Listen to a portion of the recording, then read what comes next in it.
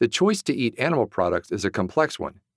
While our ancestors depended on animal-source foods for vital nutrients, modern diets can provide essential nutrition through plant-based ingredients alone. And yet, globally, average meat consumption per person is higher than ever before. This upsurge has raised serious concerns over the impact of animal-based foods on global sustainability.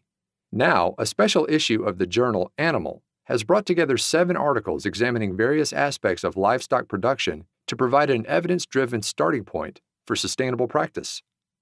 The special issue stems from the 2016 conference on Steps to Sustainable Livestock, organized by the Global Farm Platform Initiative. The GFP comprises 15 model farms in 11 countries.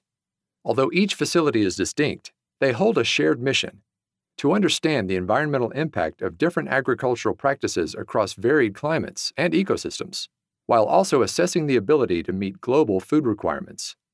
One area of research focuses on the link between livestock and human health.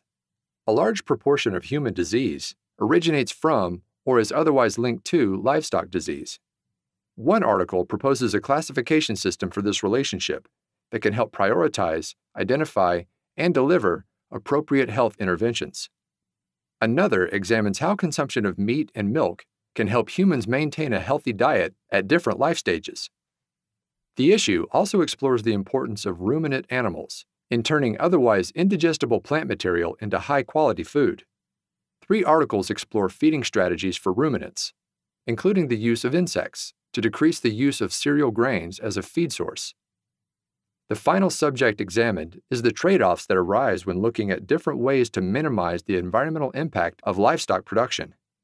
One article uses mathematical modeling to explore ways of enhancing phosphorus recycling, while another focuses on the potential of a farm platform, an actual farm equipped with high-tech instruments to measure water flow and nutrient distribution, to identify metrics that can serve as surrogates for environmental health.